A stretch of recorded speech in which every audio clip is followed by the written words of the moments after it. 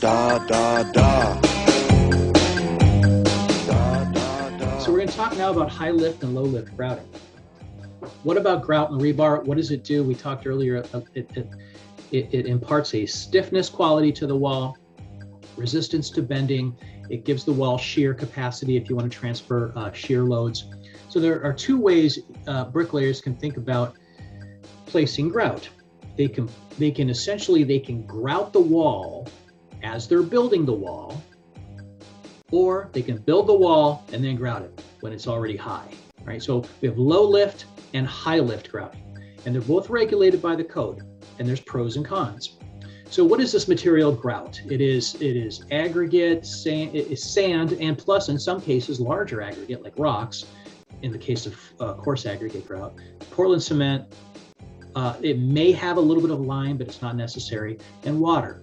So grout is similar to concrete, but it's not concrete. Grout is similar to mortar, but it's not mortar. It's its own thing. Grout is ASTM C476, I believe, is the standard for grout. And then there's ways we test for grout as well. So let's look at low lift grouting, and then we'll look at high lift grouting. What do I mean by lift? The definition of a lift is the amount of grout that is placed in a single operation. Okay, the amount of grout that is placed in a single operation. Let's assume it's being placed from the top of the wall down through the open cells of the block.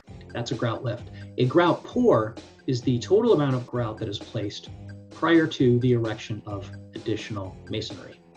So oftentimes we have several lifts that make up a pour. Sometimes a lift and a pour is the same if you're applying grout all the way. So here's low lift. We have the foundation dowels. Then the bricklayers are allowed to build up to 5 feet 4 on top of those dowels. Then they place their vertical rebars, and then they grout. They place their grout around the rebar. They build another 5 foot 4. They place their bars again. They place their grout. They place the block. Just when they're getting into the groove of laying block, they have to stop.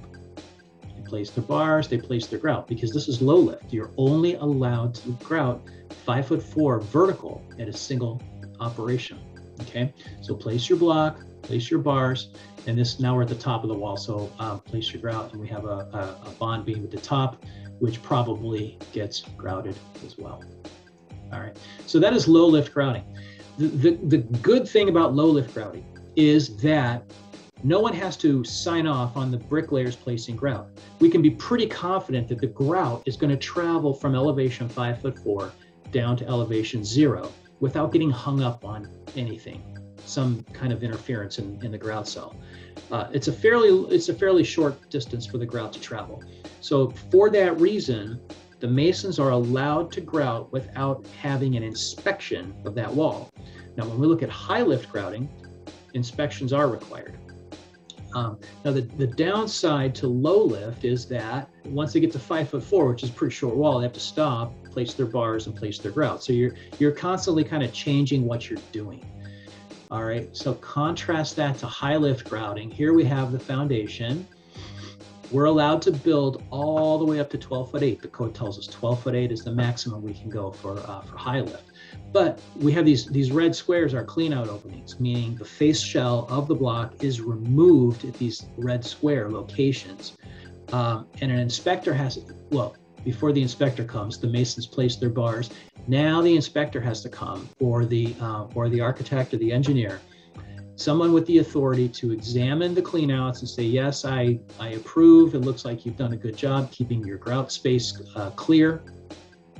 And then so the masons can place their grout.